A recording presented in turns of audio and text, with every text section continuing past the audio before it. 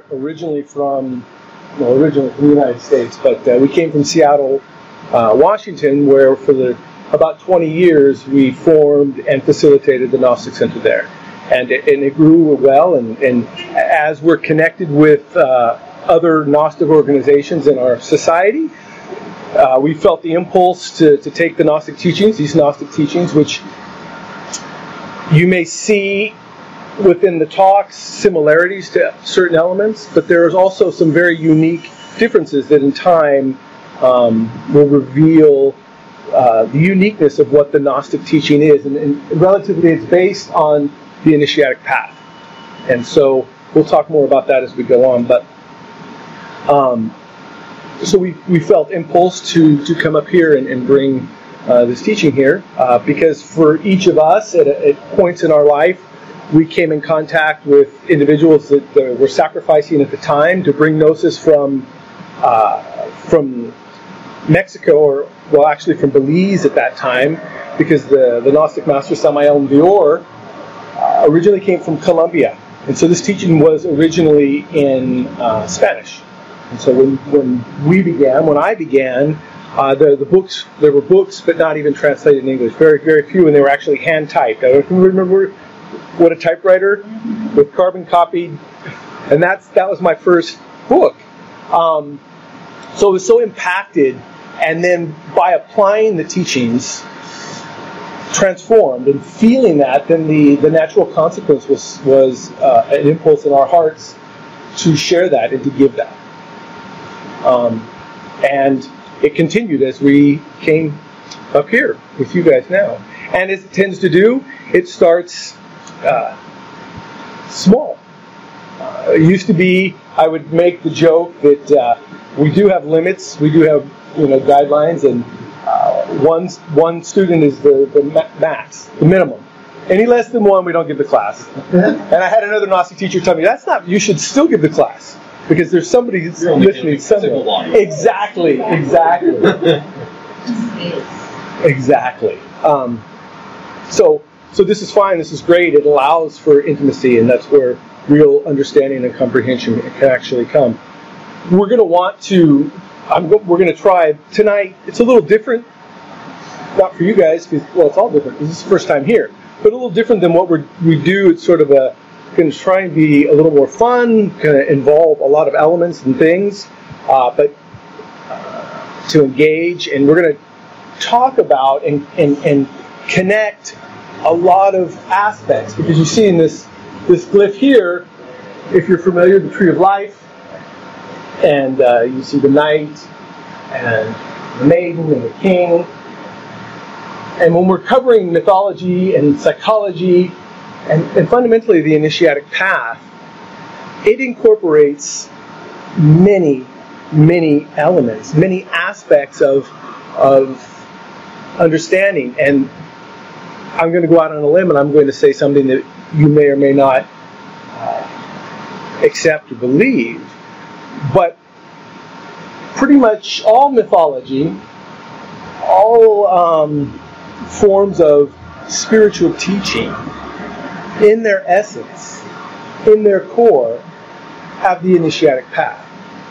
But that does not mean that everybody contacts the initiatic path, because the initiatic path, though, is for every soul, it's not given to everyone, because the one that receives it has to want it from inside themselves. They have to yearn for it. They have to feel called to meet it, and they then are tested and proved and verified. This is the way life works. In this way, we say, "I want this," and then life says, "Are you sure you want it?" "Yes, I do." And then circumstances shift. And then we say, do we want it in this environment? Do we want it in this way? Do we want it if it means that we have to change our job? If it means that we have to move? If it means all of these elements? So that we can continue to say yes, yes, yes, yes, and prove and crystallize inside of ourselves an element that is the fundamental component that I wanted to talk about tonight. It's will, or willpower. and a necessity of will. For instance, in Christianity, the central core, well, one of the central cores in the beginning is the presence of free will. To have free will. Because without free will, I had this conversation with somebody once. Why didn't God, if there is a God, make a universe or a creation where everything's blissful and happy and everybody's happy all the time? And my question to that individual is, how do you know he didn't and you chose not to be there? Or couldn't maintain the state of awareness to be there? We have to say yes, yes, yes, continually, inside of ourselves. But we have to understand what it is that we're saying yes to and how. And so the Gnostic teachings help to formulate that. And so in that the initiatic path is an aspect or the core of religious teachings, spiritual teachings, which includes mythologies and folklore. Then that means that much of what we read, what we study, what we've heard about for time and time again is more or less an educated guess, because very few people are actually walking and living the initiatic path. And because of that, it gets very interesting. So when we're speaking of this topic, we can say that there are two types of esotericists, or two types of individuals that practice and study the philosophy of awakening in the initiatic path. The first is intellectual, and learns and memorizes and compares and contrasts. And the second is intuitional, that actually working to live and understand that. And so if you've done any study with mythologies and teachings and religions and in depth, you start to realize, like if you were to Google any character of the Greek pantheon, you'll get was born here, this time, this place, these parents, also these parents, this situation, these circumstances, and the mind will go round and round in circles. So of course, the intellectual that's not an esotericist says, oh, well, it's all garbage. It's just made up stuff, because it contradicts itself all the time. But all of these teachings were not meant to be historical records. They're teachings to document internal processes that begin then as stories, come legends, and then myths. And we could say that it's the same story being told in different places and times, but I would say that it's actually a different story, but with the same core elements. And that is why the beauty that truth doesn't evolve, these teachings don't evolve, but they are revealed more in complexity and dimension as they go on. So that you see, when you understand that when we're speaking of mythology and we're speaking of gods, goddesses, in one sense, they do represent the intelligence of cosmic forces, and they represent these divine beings. But in a more practical, and I would say important sense, they represent aspects of our own human consciousness, the heights and the depths, qualities, virtues, values. And so once we start to understand that these represent values, then we can see intuitionally how this creation applies to this creation. And then at this point, it becomes this other element. Intellectually, the mind goes around and around and around. But internally, we can start to see the relationship in that. And so a key component is understanding the human psyche, our own. And so the course that we're going to give in the fall is the course of Dream Yoga, where we're going to really push as a group, as individuals, to awaken our consciousness to communicate with our own internal divinity through our own psychology and the elements of our psychology. Because the language of mythology, the language of parables, the language of religion is the language of the human consciousness. And it's always a representation of that human individual consciousness in communication with its own divine aspect. We don't say that I am God. That's ludicrous, because if that were the case, things would be totally different here. But I am a part of God. Just like DNA will tell you that you have the complete structure within your fingernail of a whole Jeffrey. But it would be absurd for that fingernail to say, I am Jeffrey. But in potential, that fingernail is Jeffrey.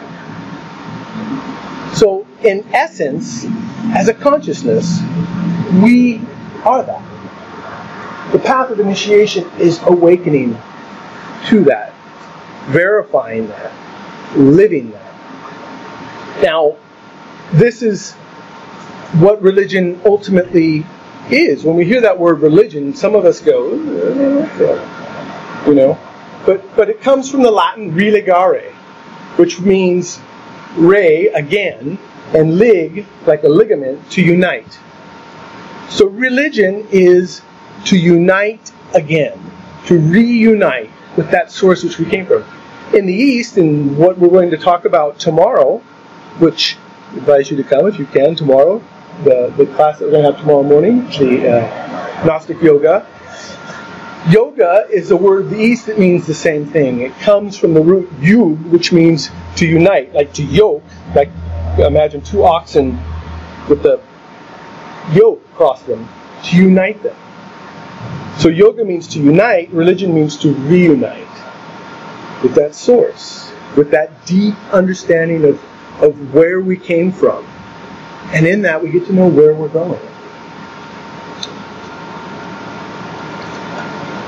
So we could say that is the great trick of the magician, the great magic trick, is to manifest, to make appear these superior qualities in matter. To manipulate matter by bringing about these superior qualities. Now, like with any great magic trick, how does it almost always begin, a great magic trick? The big ones. Like, you know, imagine there's a magician and you go, and there's an audience. There's a deception. There's a deception, okay. Misdirection, actually. There's a misdirection, but before that... So let's go on like this. But before that... There's a volunteer. A volunteer is asked for. And that word volun comes from Latin, which means will. That someone must willingly participate. So in order for a magician to do the work that's required, there must be a willing participant. And in relation to the initiatic path, the individual needs to have that context in their mind, a willingness of purpose. So, as we're here tonight, we probably each come with our own purpose. We came with a purpose. So when there's always at least a trinity of elements brought together when something's created. There's your perception, there's our perception, my perception, and then there's the reality, right? Creation takes place, manifestation always takes place in trinities. So you'll see as we talk tonight, a lot of trinities. And so you start to realize the relationship of trinities and what they absolutely mean, what they relatively mean. So in this, there's a purpose that we're here giving, talking, why we're here in this country, why we're here tonight, why I'm giving this class.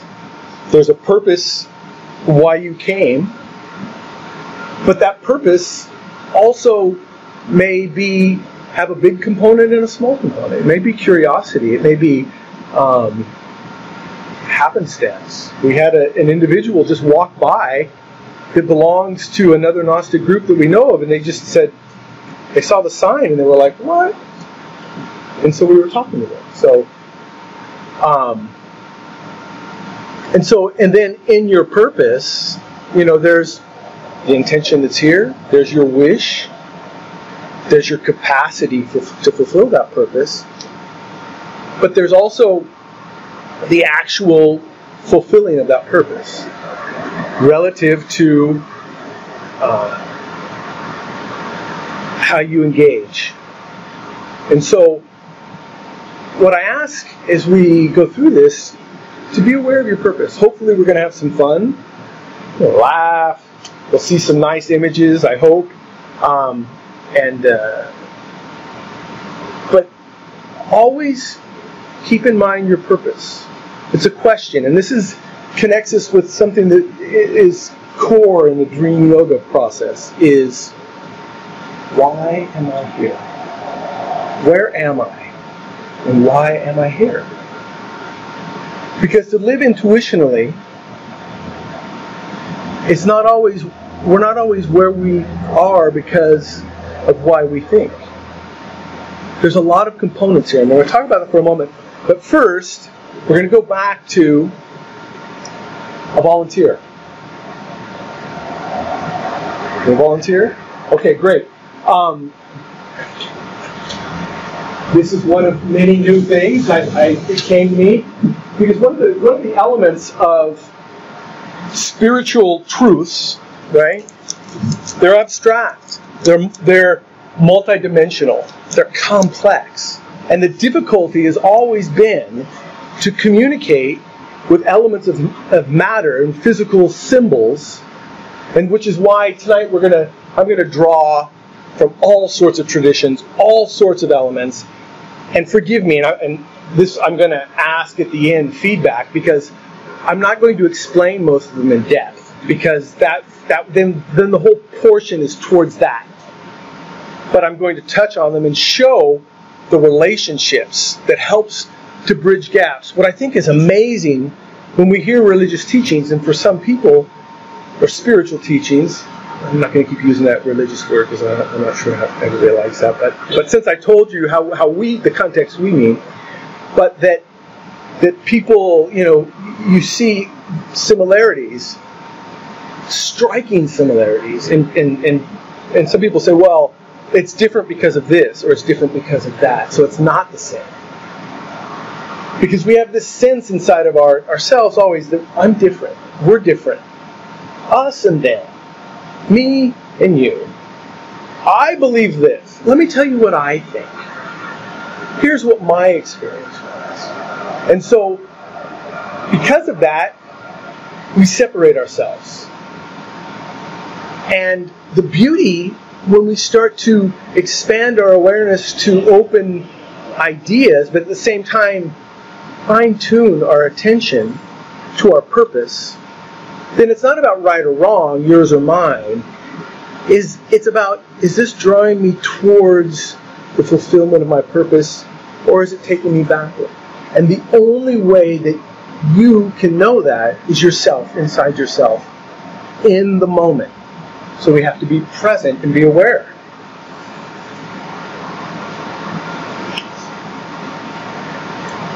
But the element that's beautiful about that is that when we see the similarities and we put the similarities together, the differences start to bridge the gap. If we're open and communicate to the consciousness, because we're being questioned, we're being tested with our beliefs, with our understanding continually. But these spiritual truths are so fundamentally profound that intellectually, the intellect actually gets in the way of taking in this information. And many times in esoteric teachings, we can get so connected that we create a whole belief system and concept that we can never escape from. So it's beautiful to continue to start again. But what I wanted to illustrate, the difficulty of conveying spiritual truths with physical symbols and elements. Because people say things like, and I'll use an example where you say with God, but I like to use extraterrestrials for some reason. You hear people say this, well, if extraterrestrials existed, why don't they just come down and land right on the White House lawn? Sorry, that's number one. First one. I got to stop. Feedback? Yeah. Okay, it's going to take a while. Amerocentrism. Okay. As someone said, I'm an inhabitant of the world. But anyway, or the universe. But anyway, why don't they just land right here and say, here we are? Did the Spanish conquistadors stop at every anthill they came across? Exactly. We want superior beings to think like us, to go to the lowest common denominator. And when you do that, it removes the profundity. So in relation to mythology, what's always been interesting is there were two elements. There was the exoteric element, where the forces and these attributes and qualities were personified to make them accessible to you and I. But once we begin to realize that there's got to be something more here, then the initiatic path would be opened. And what would happen is they would take them generally into to some secluded area, change their whole structure and environment, and slowly introduce them to these symbols, but more so to their own consciousness and how to utilize the consciousness to acquire the truth.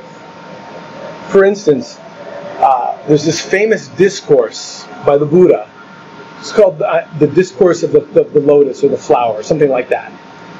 And it was like 1,000 people there, and he stood up and held up one flower and said nothing. Yes. It was. I don't think it was a lotus actually, but it was a flower. We can call it a lotus. The lotus comes up with mud. Right. But that was his whole discourse. He said nothing. And one of his students cracked a smile. And the Buddha understood that he understood what he was saying. Now, what he was saying was only communicated intuitionally through that symbol. Like, look at this. But what is this? It's a box. It's a box.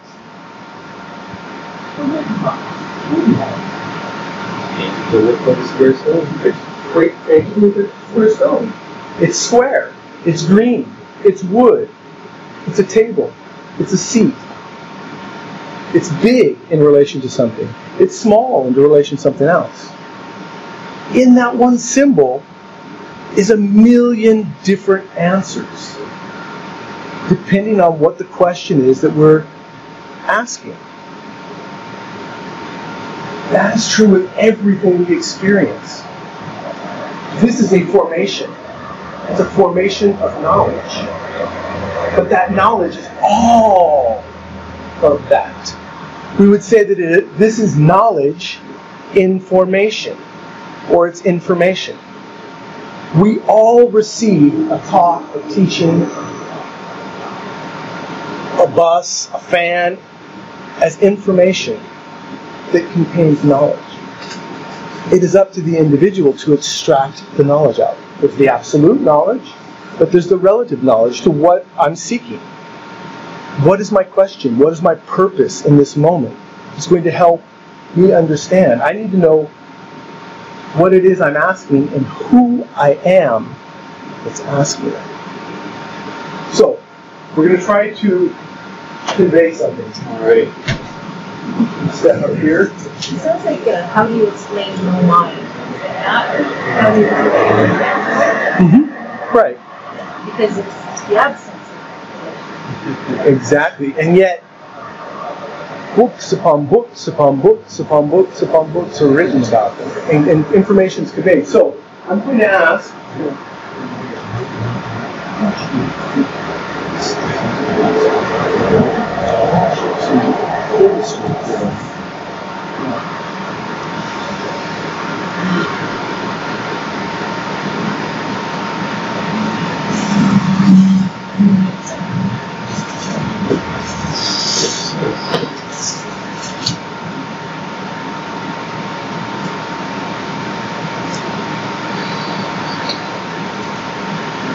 he is a willing participant.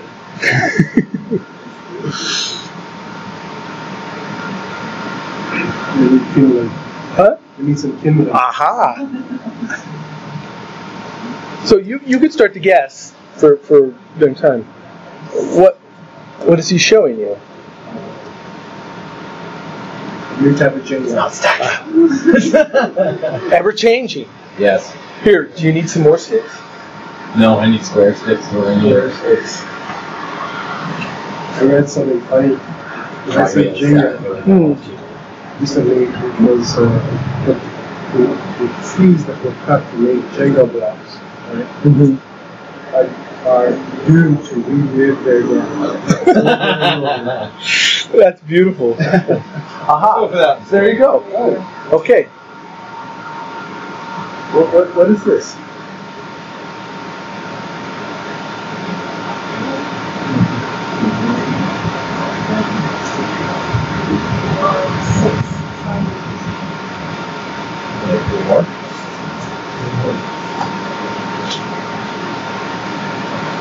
Ah, beautiful. That's beautiful.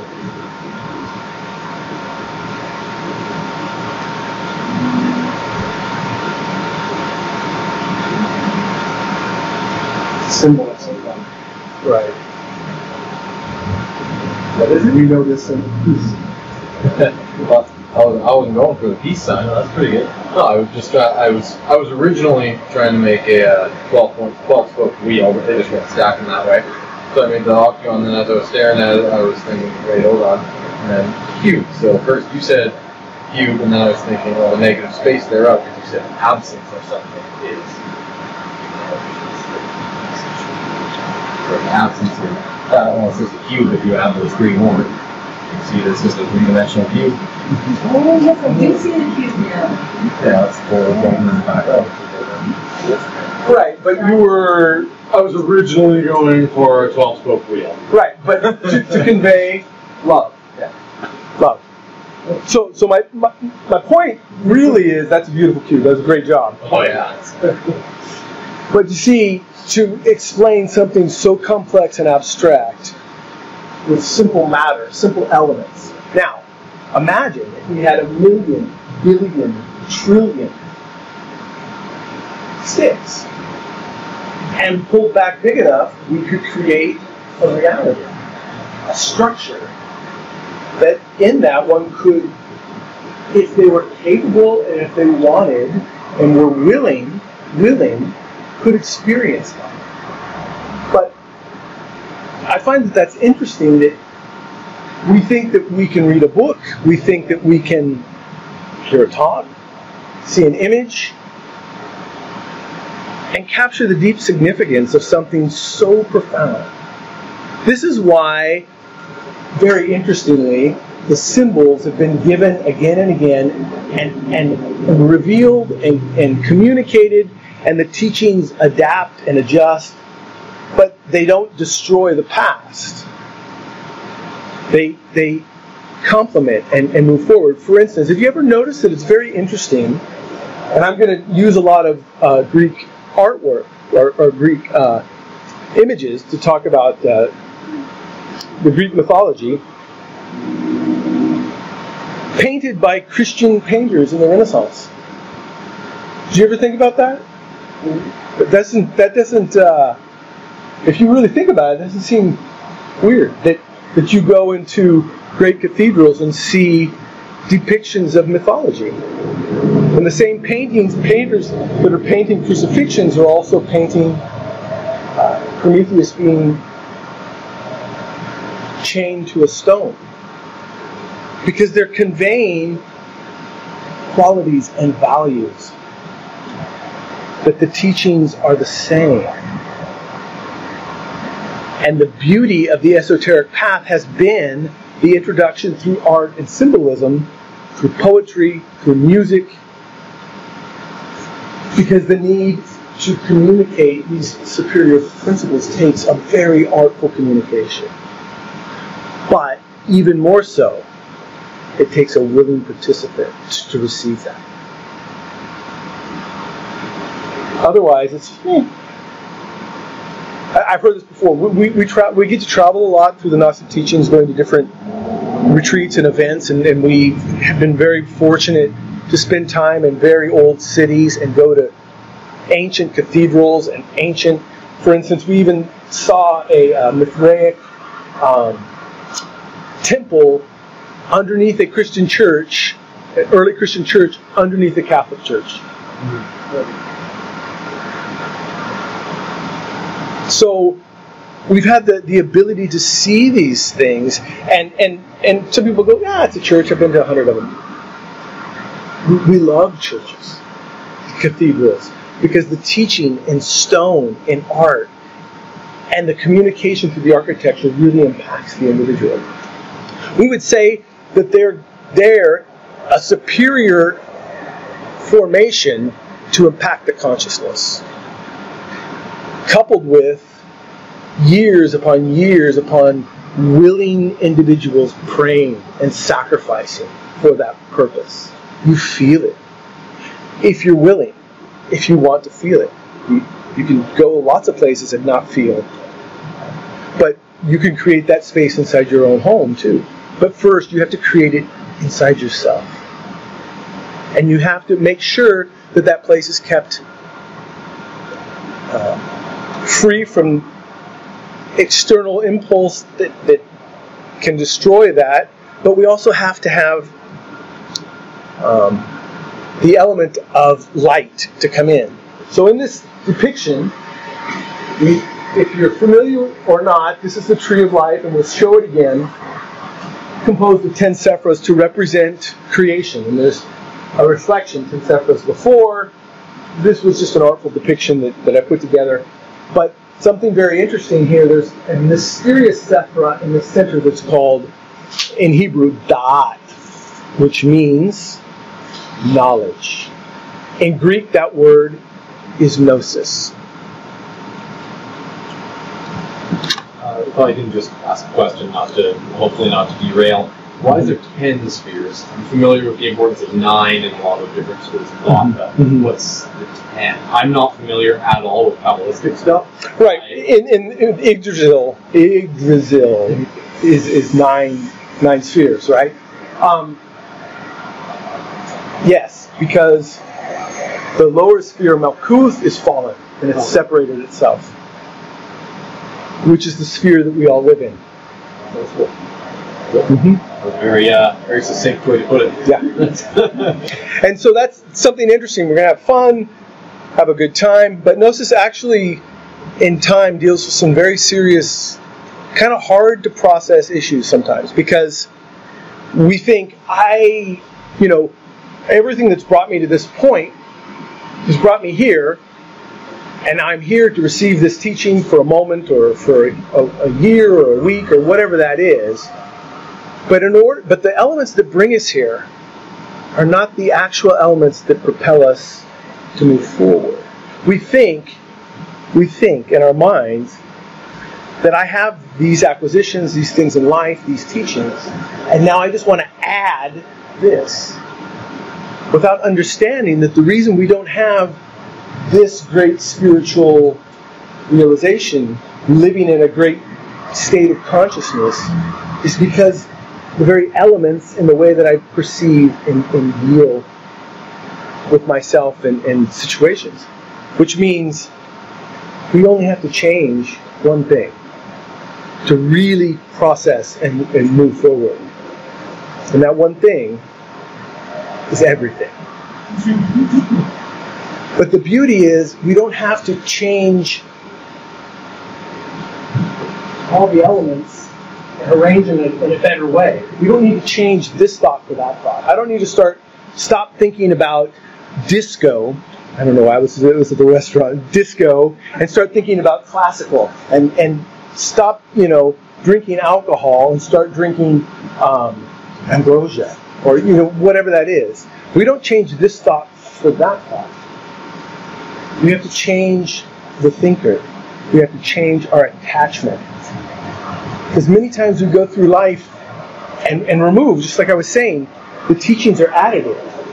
Where you see dogmatic teachings, you see individuals going into an area and destroying what was there. It's very interesting. The conquistadors was talked about, and we could talk at length about the ancient civilizations of the Maya, the Aztecs, the Awakos, and the different individuals that actually say to themselves, we are a non-fallen race. That when the conquistadors came, they didn't fight. They just retreated back into the jungles, and they stayed untouched for thousands of years. And eventually started coming out to communicate because they understood that what we've done to the world, and felt they needed to speak out. But the conquistadors came, and they built their structures and did their stuff, and of course they went back to where they came from, and then the indigenous people came back out and they took it all down, except for one big cross. They left the cross because they understood the significance of the cross, and it has a very deep significance, and it relates to something that we're going to talk about tonight in different ways. So first, I was showing you this window, which was behind Da'at, Gnosis, which is knowledge, but it's a particular type of knowledge. It is knowledge of direct, intuitive experience. Someone was asking me about, well, what is the term Gnostics, and when people came, where did Gnostic come from? And we usually think of agnostics who not know, but a Gnostic is one who knows or seeks to know. And the individuals didn't call themselves Gnostics, but they were in this pursuit for gnosis, the knowledge that has the power to transform, to create. So gnosis is transformative. So, two things we would like to touch on here is that, one, the basic, this is Gnosis 101. We've, in our 20 years of teaching, have given that talk 100 times, or introduced. Gnosis is knowledge of direct experience. Gnosis is what we teach, and this is all these different topics based on the Gnostic teachings. But more importantly, what we would like to convey is what Gnosis is and the ability to acquire it. Because what is missing from all the art and the ancient teachings and the techniques, and even the Gnostic writings and the Gnostic books, was the commentary, the communication of the masters that were living that teaching at that time. They were esoteric teachings, so you have to understand that you will never receive the teaching from the written word. It's only its exoteric representation. It's only the sticks that are left behind. It is the human consciousness that conveys that teaching. Not by just someone that, Jeffrey and Judith, that came here and said, hey, I'm going to put some pictures together and we're going to do a class and we're going to communicate. That has no value. This is based on a teaching, on a lineage that's gone back as long as there's been human individuals. There's been a Gnostic teaching of some form, an initiatic path. And that this teaching only has value because of the masters that have realized, self-realized, realized those qualities of the gods and goddesses inside themselves. Because that's the second element of the mythology. The first is personifying these aspects so that I can relate to them, so I can put this icon here and worship and pray to, right? So that my crops will grow and all these elements. But the real esoteric or inner teaching is to abstract the consciousness, to communicate, to reach to the superior dimensions. And that is where Gnosis lives. Gnosis cannot just come to me. I have to willingly go to it.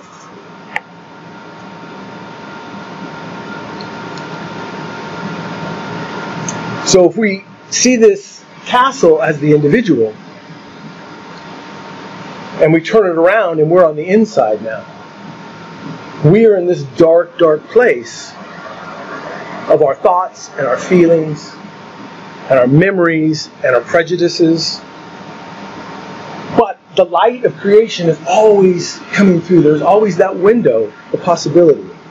But we have to understand how to extract the gnosis, the wisdom, from the formation, from the thought, from the feeling. Because in teachings, the light is spoken about all the time. I want to see the light. I want to be one with the light. I want to crystallize the light. Zeus, right? His symbol is lightning. And that's a symbol of many of the divinities, especially the father archetype. But the light comes from this window, but staring at the window is not the important thing. It's important, but it's not the important thing. What's important is what that light can illuminate that's inside. The elements that obscure me from seeing the reality. So, the first step in acquiring gnosis, or knowledge of this type, requires 3 steps. The Gnostic Master Samael says obligatory steps. We need these 3 steps to acquire gnosis, knowledge. The first is imagination. The second is inspiration. And the third is intuition. Now, right now, see an apple. Did you do it? A little bit? And then what happened right after that? A car? God. God. God? God. Oh, good. Oh, gone. Right. So, first, to struggle with the imagination, the ability to see. But in life, that ability, it represents all perception, the senses, to see. Because we know, the science tells us that we're not actually seeing things as they are. The light is bouncing off of them, going into us, and we're recreating it back inside of ourselves. The other very weird anomaly, for instance, you say, this cup is black, right? But the way light works and color works is actually, it is every other color but black. So it's reflecting back black because it can't absorb that. That's a bizarre anomaly that indicates to us that already we're not seeing things as they are. We're seeing things as we think they are. Now then, what does black mean to me? What does coffee mean to me? What does this little person, what's he about? You know, all of these other things, you notice when we try to focus our attention to see something, the intellect always communicates. There's a Gnostic master, Zoroaster, who quotes, I guess he quotes this from the Gnostic teachers, he says that intuition is a particular apprehension of knowledge without the depressing function of reasoning. Wow, that sounds a little like what? But when we start to try to quiet our mind, to reach that first level of gnosis, which is imagination, what do we see? Blackness. Generally, that's what happens. Or it's changing. And then I start to see something, and if we will learn this in Dream Yoga, how to work with this threshold of awake and asleep, but the intellect comes in and communicates and labels and names and narrates all of our experience. Now, that in itself is bad enough. Then that narration becomes an interpretation. How often do you notice you say, oh, that person, they don't care about this. Just look how they just threw that piece of trash on the ground. And then we interpret that. And we might even go, oh, their parents must have been terrible. Or, you know, I'm just making, I know if we go inside for a moment, we can see ourselves doing that. Not only are we narrating with our intellect what's happening, what we see, and say this is black, when science tells us it's actually not black, it's every color but black, but we seeing believing, right? So we do that. Then we interpret what it is. Oh, that person's a coffee drinker. Or, you know, or that person's drinking out of a paper cup. They don't care about the planet. You know, whatever that is, we start to interpret, judge, and that takes us out of the first step. We're not able to get that first step of gnosis because we're not able to see things clearly, hear things clearly. So this is a practice to do from moment to moment, but in meditation as well. Now the next is to use that attention. So in the darkness, if we're seated in the darkness inside of ourselves, and we're looking into the darkness, and we're trying to imagine something. Now, when I say imagine, it's not to make something up. There's a confusion about that. To imagine is to actually see.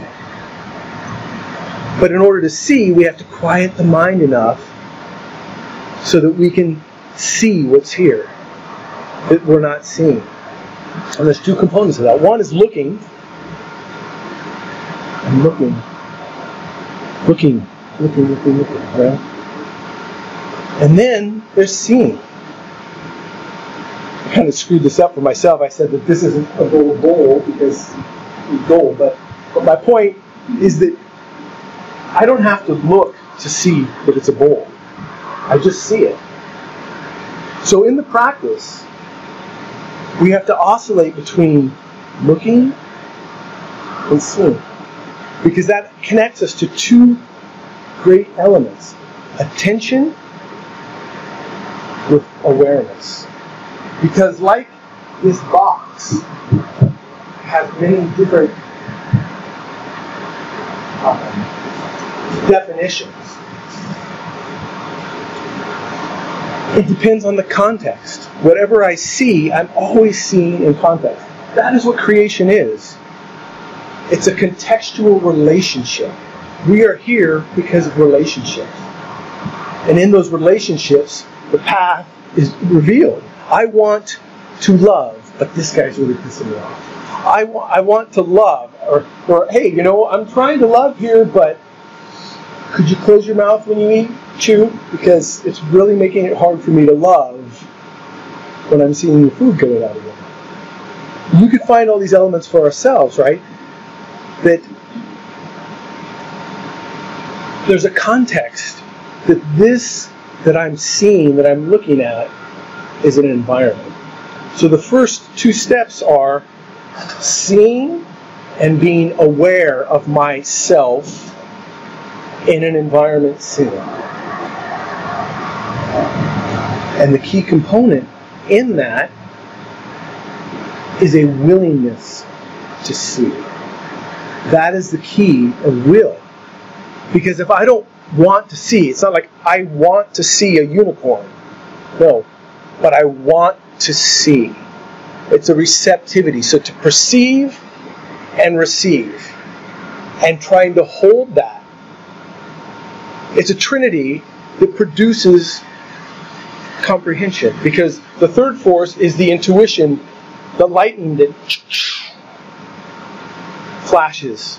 So the real title of this talk is The Hero's Yearning. You've probably heard of the hero's journey. But it's the hero's yearning. Because the hero needs to yearn, needs to want to know.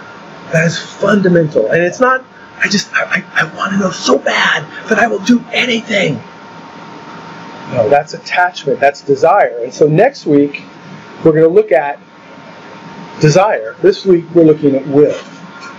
Because for a hero, it's the fan. yeah. Thank you. All right, welcome. You can probably turn it off. Directly on me. Oh. There you go. But I'm going to be blocking, so. Either way. Yeah. If it needs to go off for a bit, it can go off for a bit. So We could change positions with it. There- Okay.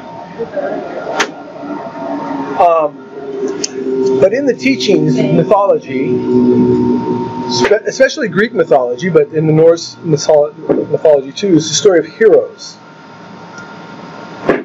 And there are two types. There's the hero that fights for honor, that fights for his name, that fights for respect, that fights for vengeance, that fights for himself. or herself. And then there's the hero that fights for the divine, that fights for a higher purpose.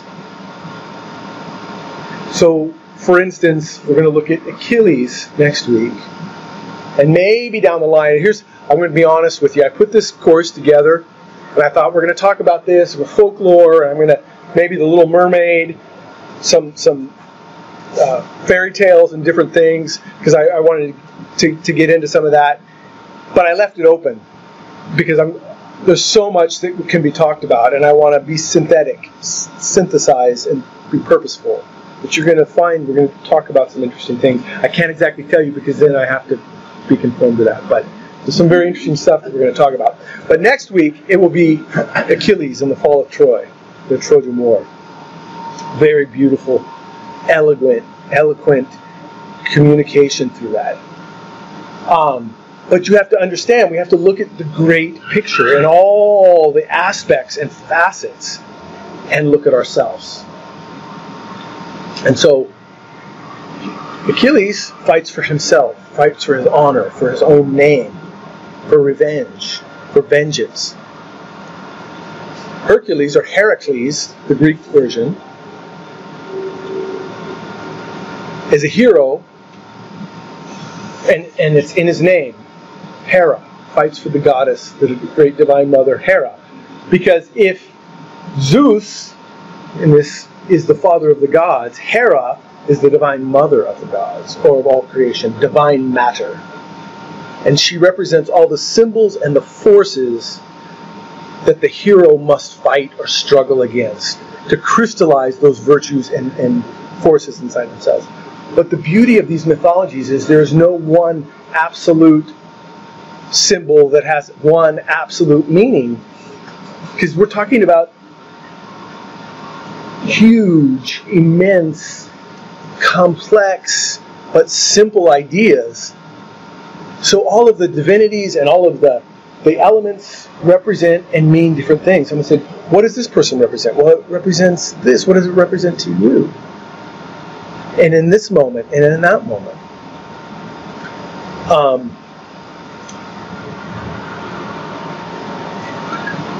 So you can see there's a slight depiction here. This is Thor, right? Battling the giant. He battled giants. He battled the Midgard serpent that has a really beautiful mythology, which I thought I was going to talk about, but we're not going to talk about. We don't have time for that. But what we are going to talk about, the subtext of this class, is Thelema, the hammer of the gods. We've been talking about Thelema already. It's a Greek word, and it essentially means will, to want, to wish, purpose. We get confused when we think of will or willpower often as a force. I need willpower to overcome this situation, this circumstance. That is a weak will. What we need is willingness to be in this situation and allow that thing to be. Because in that we start to divide our attention and have the perception and the reception of how I'm receiving and allowing this thing to be, and me willing to be here. Notice, and we're going to give this as an exercise for the week if we come back next week. And I'm going to give you the exercise now because we can do it continually. We can do it with this class. But to pick a mundane task like sweeping or paying the bills or whatever that thing may be for you, and do it willingly. And notice the depressing function of the intellect that wants to tell you where you could be, what you could be doing, how upsetting this is, how beneath you this is. Why do I always have to clean up? Why can't somebody else pick up after themselves? Why? All of these things. Willingness connects us with the joy of doing instead of desire, which attaches itself with an objective or outcome. And you might think, well, yeah, there's certain tasks I just want to get done. But in that, we lose our will. The power to be. Willingness to be. That is what dilemma is. And maybe you've heard that phrase before. It was made esoterically popular by Aleister Crowley and such, and we're going to talk about that for a bit. But it's an ancient word from the Greek that means will. And that a very profound symbol, one of the elements of that symbol is this hammer of Thor. Now, that's just one aspect of what this symbol represents, because the beautiful thing is, I mean, what do we know about Thor's hammer? One thing. Always returns. Always returns. You throw it, and it comes back. That's a very powerful element. It can change size. It can destroy anything that it touches, material. Only he can wield it. Only he can wield it. And he actually has to wear special gloves when he does it. But that's another, we can't go into all of that. But one other element that we don't normally think of, that also has the power of creation and healing. And actually in the ancient traditions... If I'm not mistaken, that's what resurrects his goats every morning, correct? There you go. I got an image of his goats a little down the line. We'll see if we get to that. But it was held in reverence, like the cross for the Christians, because it actually is a symbol of the cross. And it's a symbol because it is composed of two elements intersecting. And it has the power to destroy and the power to heal. And that it was, in the ancient times, it was used as a symbol. When there was a birth, they would bring the hammer, the symbol of the hammer out to consecrate this element. A marriage, a wedding, the individuals would sit and they would put the hammer on their lap, the piece between the legs, because it had the power of consecrating and sanctifying their union. Those are things we don't generally know about the Thor's hammer. You don't get that in the Marvel version. Well, you build things with the hammer. Yes. So it builds in. Absolutely. And so that's... It didn't have a large selection of tools, so it was probably very... Right. But the most important thing, in all that it represents, it had the power, like we saw on this other slide, to bring the lightning, to illuminate, to bring the force. And something interesting about the hammer, I don't know if you guys know this, I've worked in construction for many, many years, and that you can magnetize elements by striking them with a hammer. Aligning, for instance, a screwdriver, they have these grabbing screwdrivers to hold screws if you need before they have magnetic tips. And but if in a pinch, you could take your screwdriver, align it north, and beat on it with a hammer, and it would temporarily align the magnetic poles to then create attraction. That's pretty cool, right? It's also a tool that creates more of itself. Yes. If you're magnetizing a piece of metal, Mm-hmm. and you tap it, it magnetizes better. Ah, Putting that energy there you go. There you go.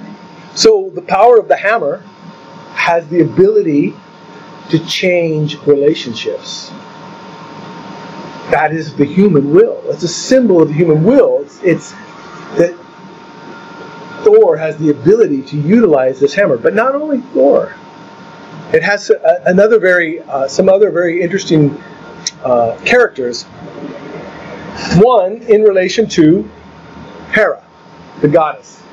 Now, interesting, her name, Hera, like I said, Heracles meant Hera's glory. That's where his name comes from.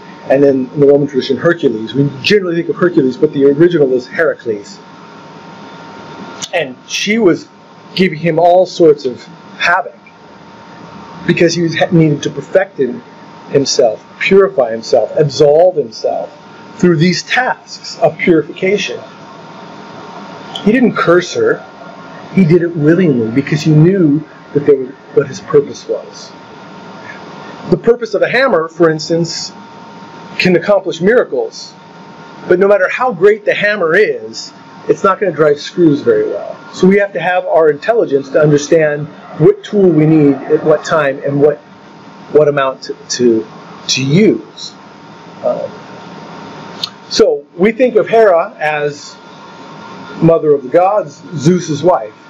But interestingly, before they were together, and if you look at this, there's these cycles of formations where this god does this thing to this person before they're born, and then they do it here after they're born, and the intellect can go crazy. We have to understand attention with awareness and pull back and feel inside of ourselves what the quality that's trying to be conveyed. And because of that, we need to draw from different traditions. We need to draw from different information. So, interestingly, before Hera, Zeus's first wife was Metis. And I'm not sure if you're familiar with the relation of Metis. Metis means mind or thought, but really what it means is magical cunning. And she becomes the mother of wisdom, the goddess Athena. But it's a very interesting story that we're going to communicate and how this interplays and leads into next week's class. But Hera represents the divine goddess, which is not just a goddess, but the feminine aspect of divinity that is inside each and every one of us. One of the very wonderfully impactful elements that the Gnostic teachings has revealed is not that God is androgynous, both male and female. And the Gnostic master, someone else says, anyone that believes God as a male is half of an atheist. Because God is androgynous. God is beyond masculinity. God is masculine and feminine. So God is feminine as well. So both Zeus and Hera are aspects of our own divine consciousness. But what was conveyed more profoundly is that each of us has our own intimate divine mother. And to begin on the path of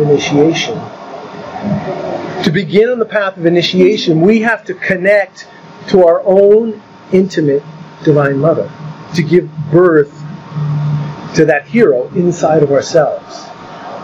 Because she represents matter. The Latin word mother, mater, matrix, womb, which is matrice, matter, is mother, is feminine nature, where the spirit counterpart, the active principle, is masculine, and that all expression of creation is both male and female, continually giving and receiving. And that's some of the aspects of the tree of life that we'll get into in a future time. But understanding that then she, being this cosmic representation of all femininity and all receptivity, has different aspects. And in the Gnostic teachings it said that there's generally 5 aspects of the Divine Mother. We're not going to go into all of those. We're just going to look at her in the first form of cosmic. But it's very interesting that the name Hera, same root for hero, the same root for eros, which is love. That a hero is a lover because they're fighting for love.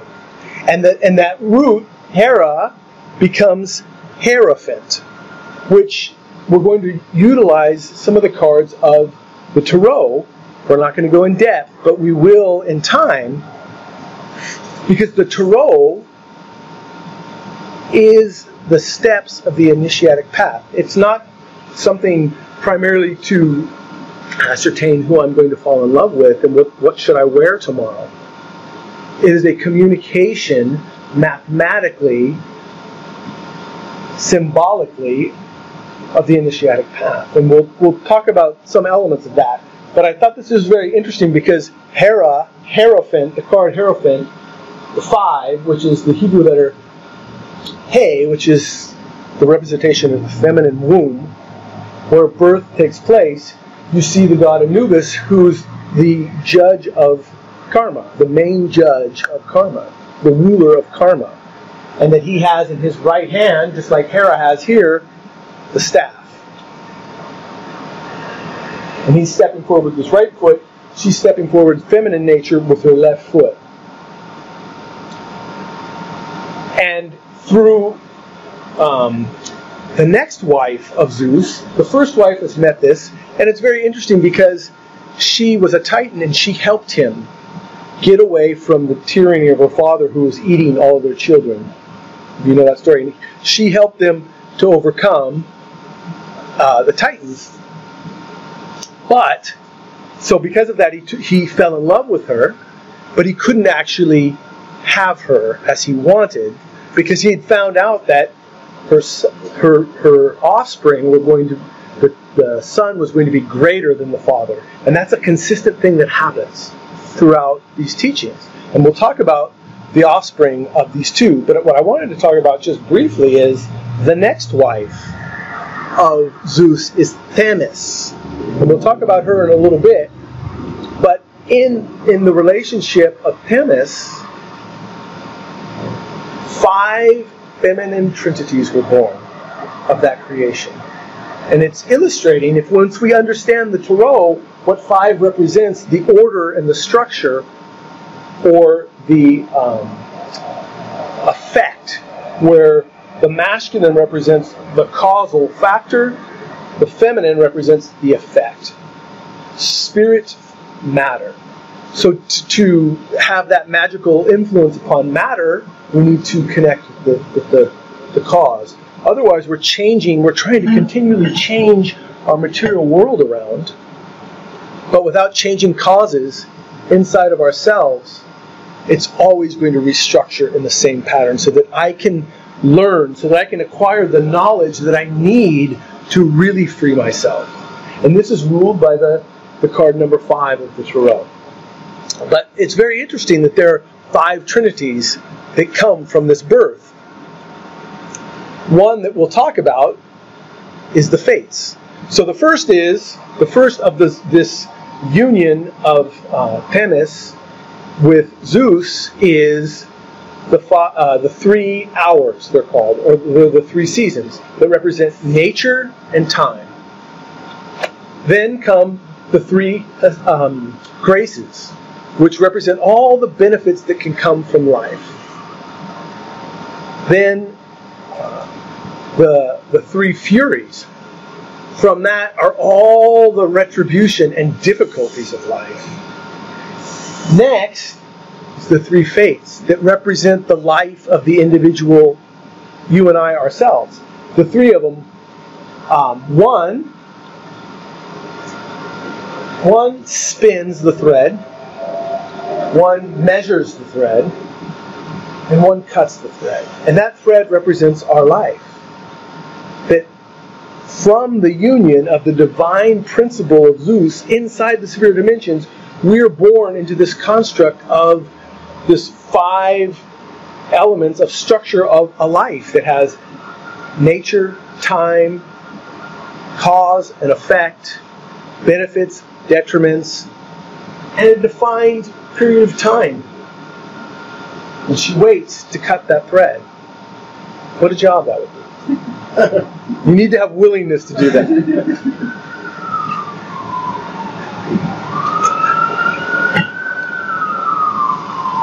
And what comes from all of this is the ability for us to realize the mechanicity, the beauty, the complexity, and the simplicity of life.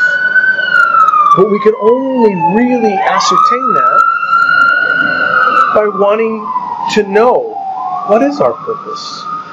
If I was born a hammer, back to that analogy, everything to me is going to be a nail. And no matter how wonderful the hammer, if it's used to drive screws in, it's never going to be as happy. It's never going to be fulfilled. The hammer's going to say, I'll get that screw in, bam! But the thrill, and there's actually a thrill of driving a nail in. There's an art to it, because you can hit and it bends. You did a little bit of that, didn't you? And once that nail bends, it gets hard. But man, when you line the nail up and you hit it perfectly and it just, boom, you transfer the force of your will into a structure to build something. It's wonderful. So for us to understand, what is our purpose as an individual? What is your purpose for being here? And in this moment, with my awareness and my attention, am I moving forward or moving back? So in this, there was a creation long before the gods.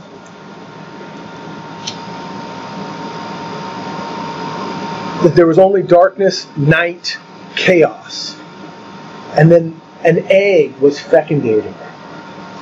And that egg held, when cracked, Phanes, which was the light bringer, the bringer of light, who in turn became Eros.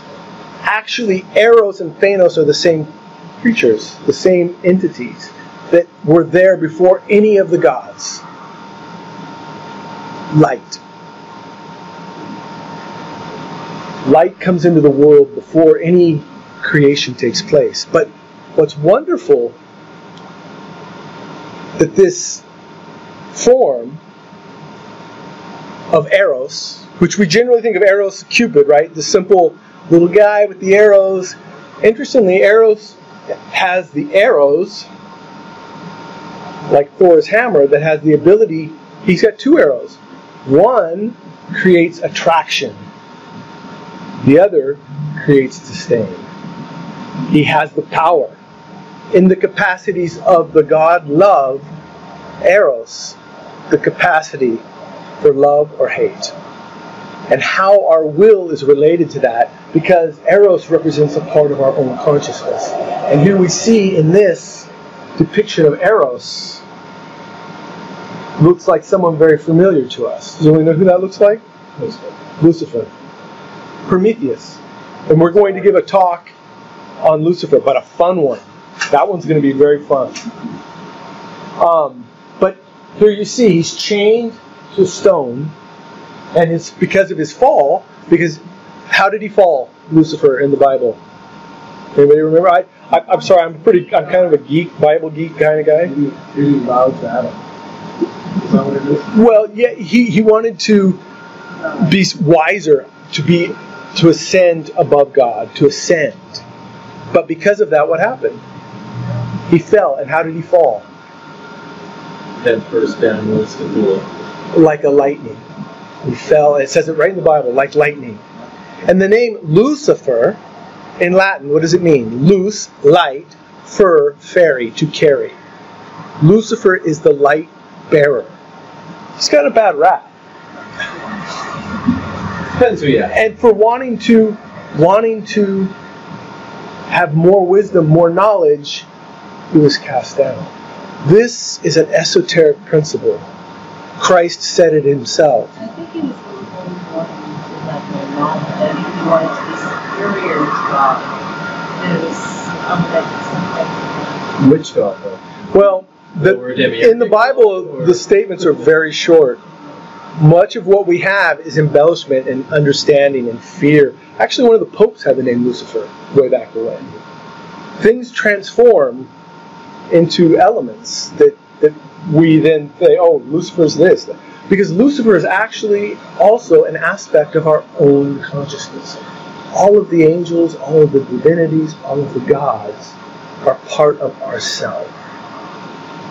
And that I'll show some very interesting similarities in teachings that relate to this. But here you see he fell and lost his crown and broke his scepter.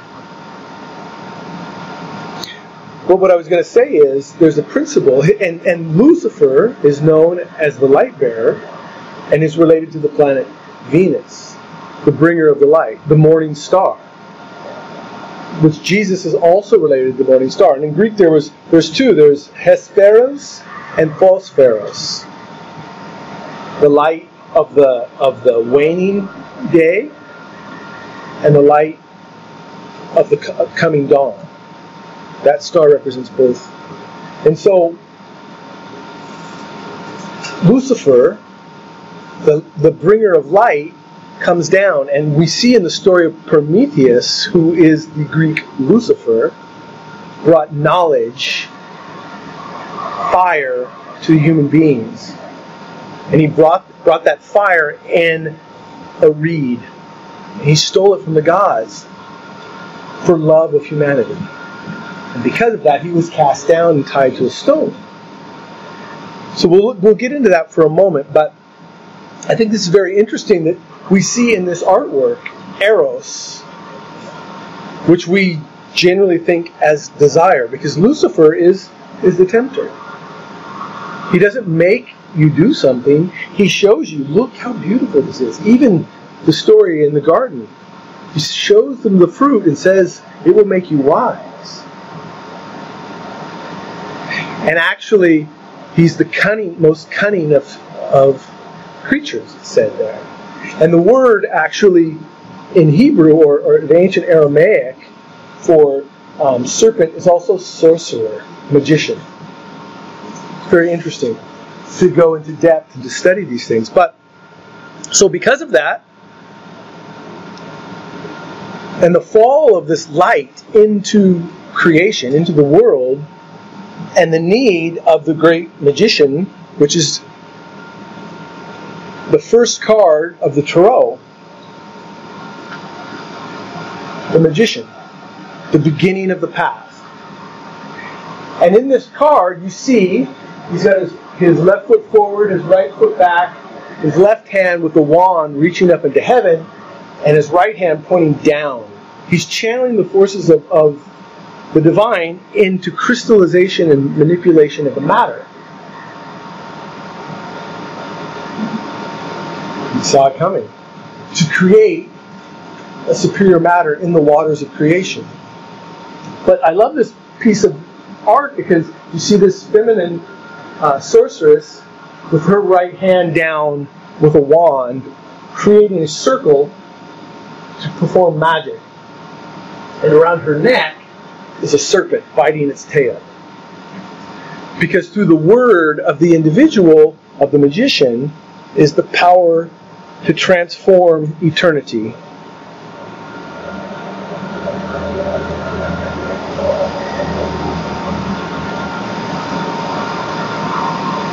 And so that magician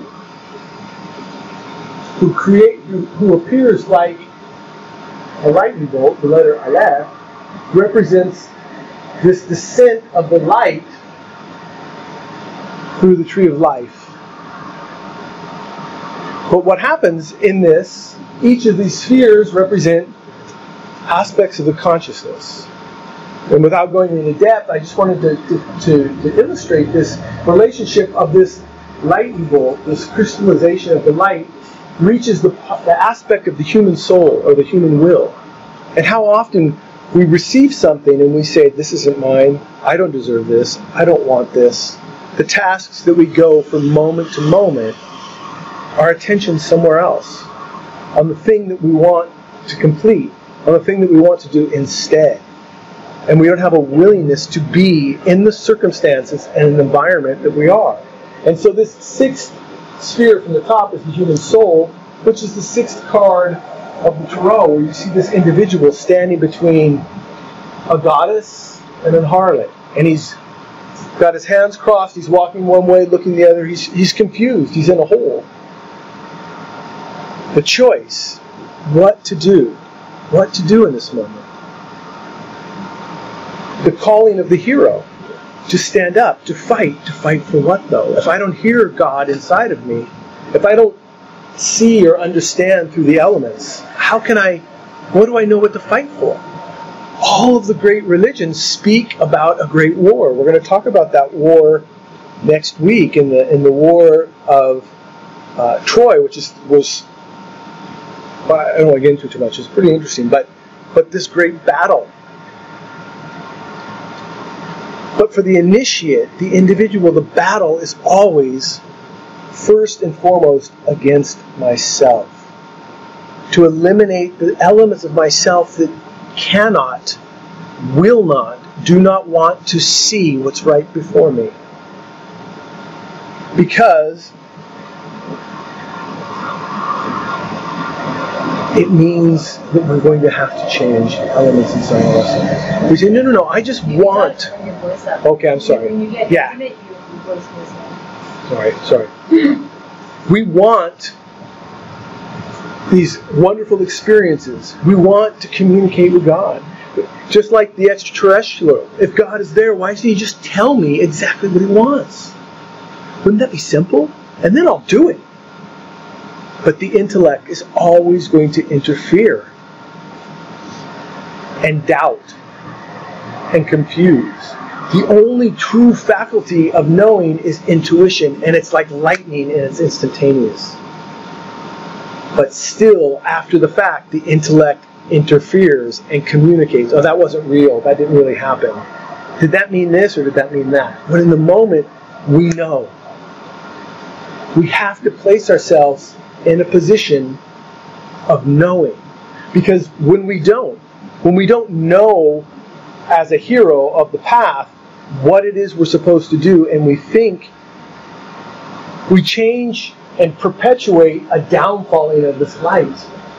And it then crystallizes in lower and lower spheres inside of ourselves, creating a gravitational pull that pulls us down further, and chains us like Lucifer to that rock of the earth. Matter, material, the senses, materialism. So,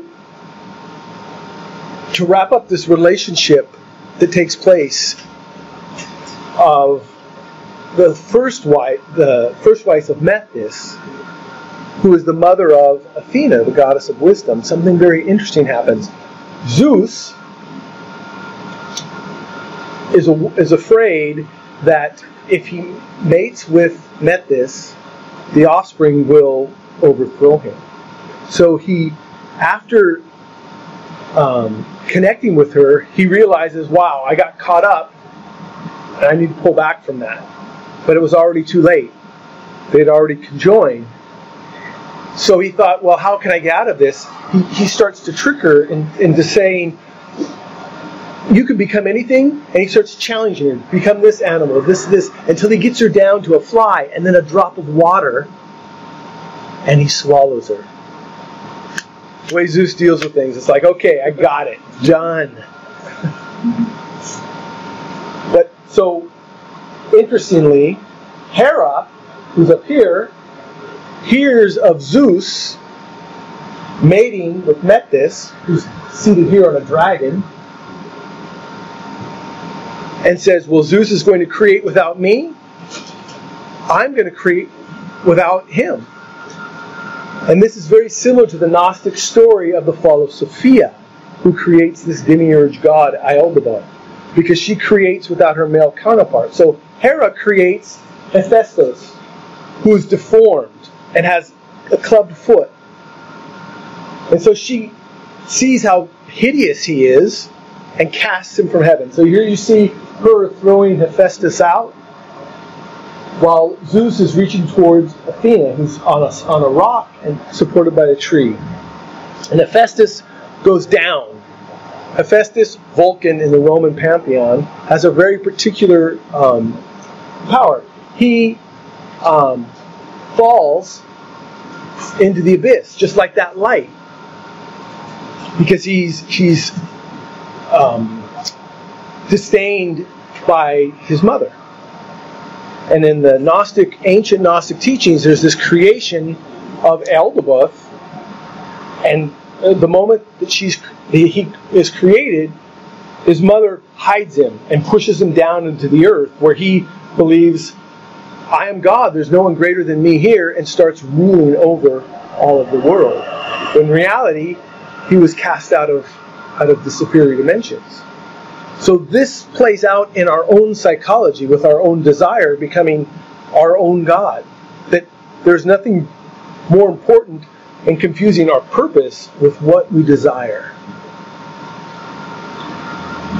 But before Hephaestus goes down into the abyss, the forge of Vulcan, he lands on this rock and is raised by Tethys, who we'll talk about next week. But Tethys is the mother of Achilles, who knows what's that one flaw that Achilles has? The heel, the foot. Very interesting that Hephaestus has a bad foot.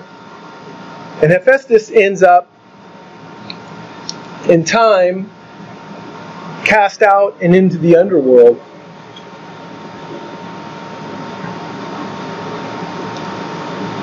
And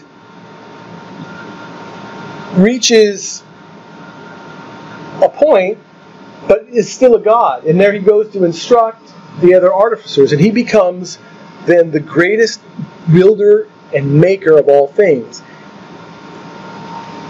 Anything that you read about in mythology, any great contraption, any spear, any shield, Hephaestus made it.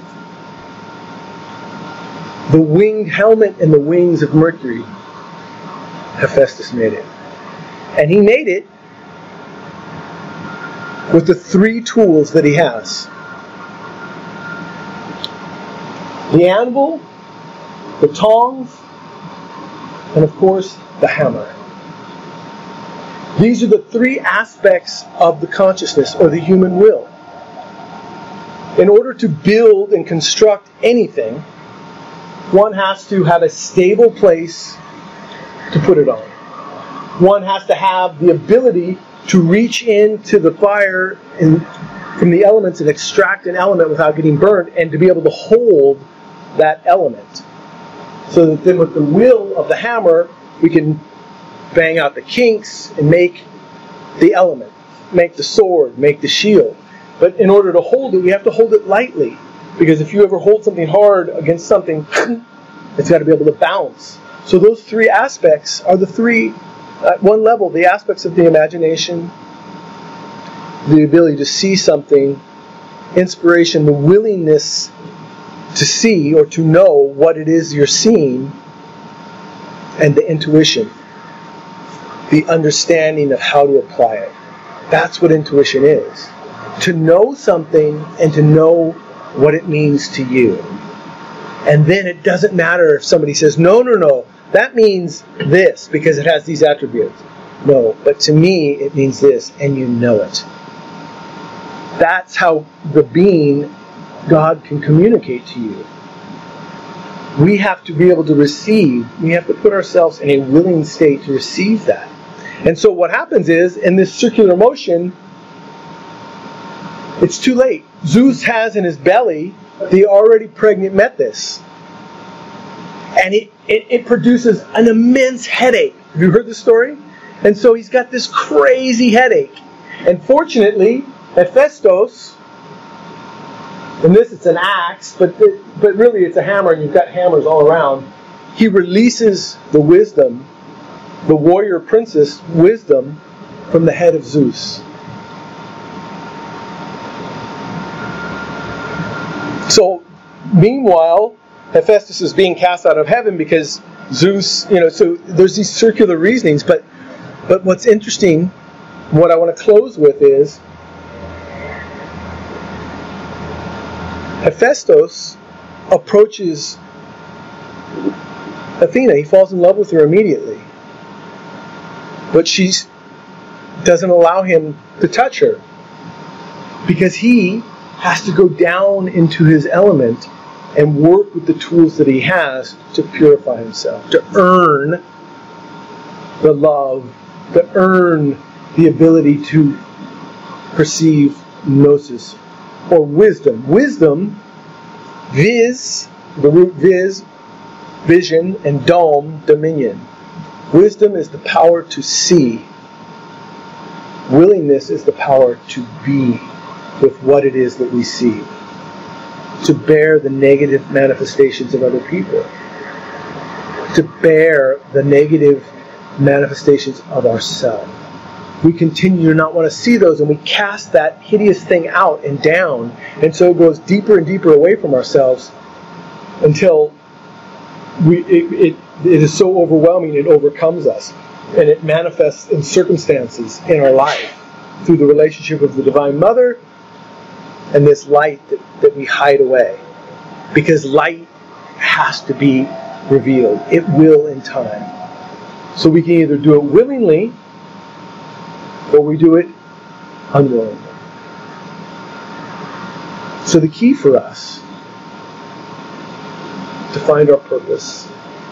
I was going to talk about the runes a little bit, but we're not going to talk about that. But what we will do is the practice.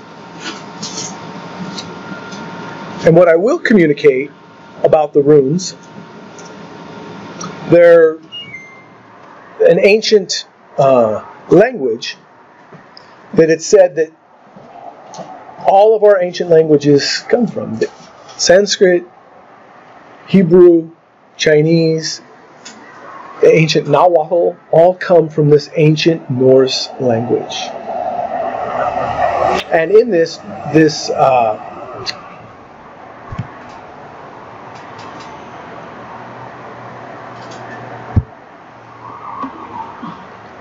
language, we have this origin from this letter, which is known as the barred thorn, which is a representation of the. The earliest representation is called the barred thorn, and I'll explain why this is. Because the is the definitive article of anything. God said, let there be light, and the light was. The simplest way of defining something. Demas begins the. Theres, the.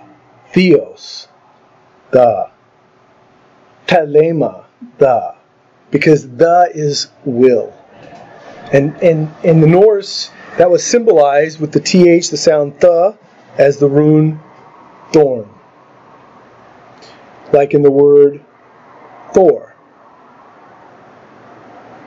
The three aspects of the consciousness. The will and action, and repentance. Reflecting back. This is one aspect. Because these are ancient. Well, the fun one also is that the thorn is the symbol for the frost giants, which are unmanifest chaos. And when it's unmanifest, it's just a murky pool that you can thrust your hands into the clay and mold what you want from it. Right. But we have to be able to have the will with the tongs to do that. So we're going to do from the Gnostic tradition. The rune thorn is a posture. All of the runes represent archetypical bringing of forces together. And so the rune is done with the right hand for willpower on the hip. Very simple, just like this. Standing. And we generally face the east. I don't know where the east is. It's that way, east. Yeah. Okay, great. Let's do that. Broadway goes from east to west. Yeah. UBC would be west. The mountains are to the north. Mm-hmm. Yeah. Right. I just couldn't see the mountains. Yeah, when you see the Okay. mountains, that's So- east is this way. East is this way. But anyway, we'll work that out. East? Yeah, that's east. No, UBC is over East. West. Okay. So it's simple, and we're wanting to have this state. Yeah, I'll come up here. The state of willingness.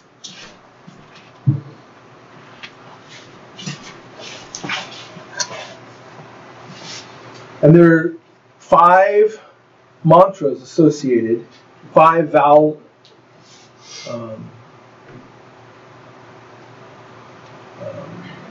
vocalizations, and they are all simple. I'll say them: ta, te, ti, to, tu. And in this, let us open our hearts and let us feel the willingness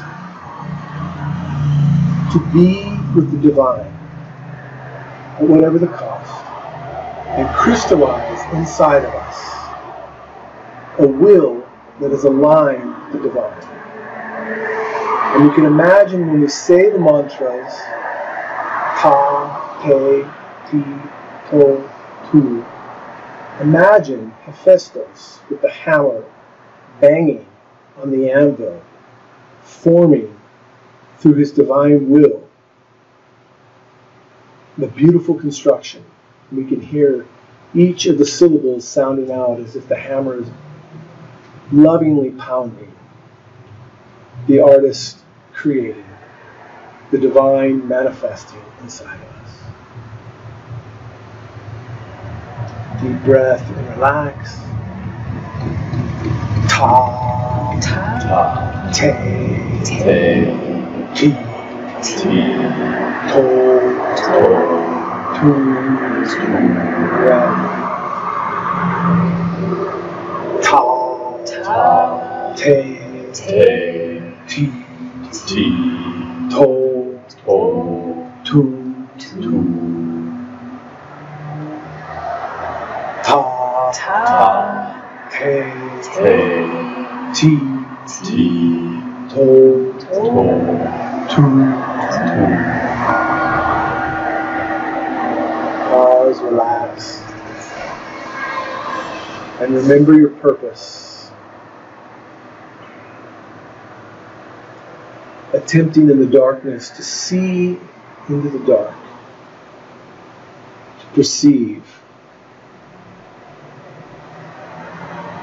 and feel ourselves as ourselves, receiving, being open, willing for the lightning, the light to come from this practice, this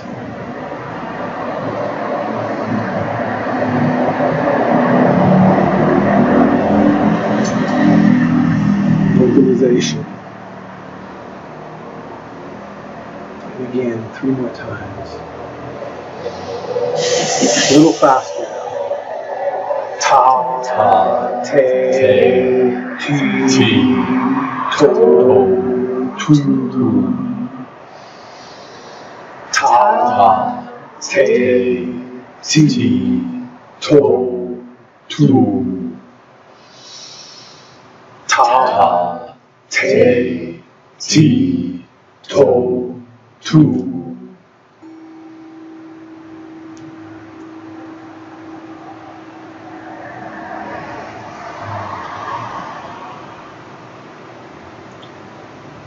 Intuition is the apprehension of knowledge without the depressing functioning of reason.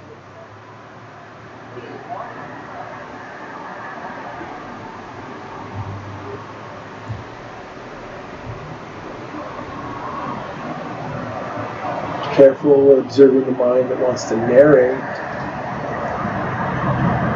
and more so the mind that wants to interpret, that wants to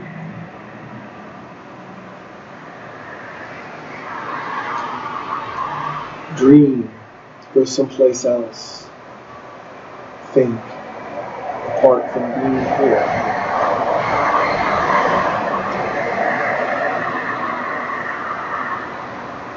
Listening, attempting to perceive the divine.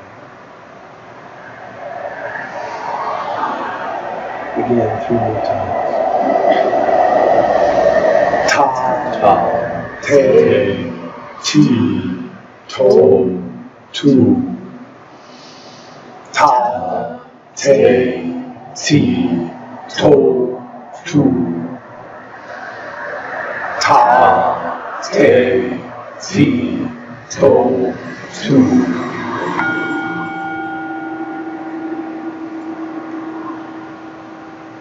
Now, without losing our attention, let us move to our seats for a brief moment.